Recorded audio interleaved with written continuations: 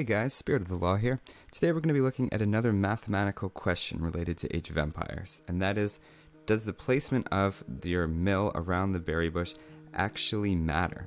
So today for this experiment I'm going to be starting in the Dark Age, since generally you're going to collect your berry bushes in the Dark Age. I'm going to have a variety of different shapes of the berries to represent the different spawns that can happen. Now for every map you get 6 berry bushes that are together in a group, but they can either be in a line or they can be condensed in a clump, and so we want to make sure we're controlling for that. As well, I'm going to have a staggered build time, which you'll see on the screen there, and the point of that is so that we're not getting some different confounds. The idea is we're going to be building the mills at the same time, and we're going to have comparable bushes. The only difference we're going to have is whether your mill is right beside the berries or if it's just 1 block away, because you would think 1 block away would give you more surface area, but you would think closer to the berries is shorter travel distance. So this is why we got to get to the bottom of this. It's an important question. So we're going to be looking at 4 villagers per berry bush, which higher rank players tend to say is the most that you want to have around a berry bush as your maximum. We'll also repeat the experiment with 8 villagers and see if it makes a difference. Then what we're going to do is we're going to be looking for patterns and see if closer is better or if having the mill 1 square away is better.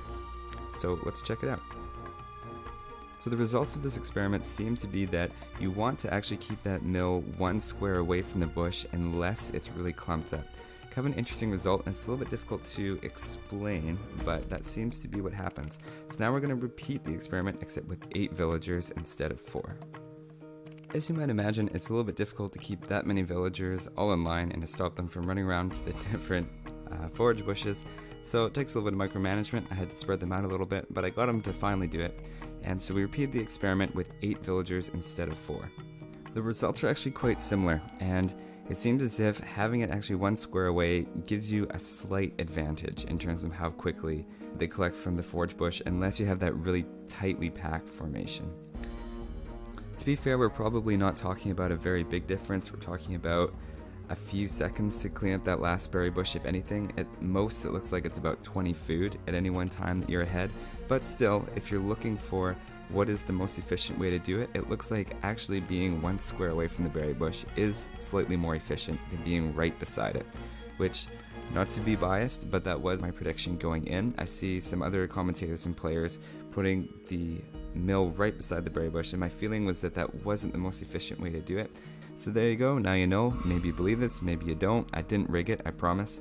But leave a comment, tell me the way that you like to do it. Is you just always put it beside it? Hey, maybe that works for some people. Anyway, it's not a big difference either way, so whatever you do, all the power to you. Thanks for watching. I'm Spirit of the Law, and we'll see you next time.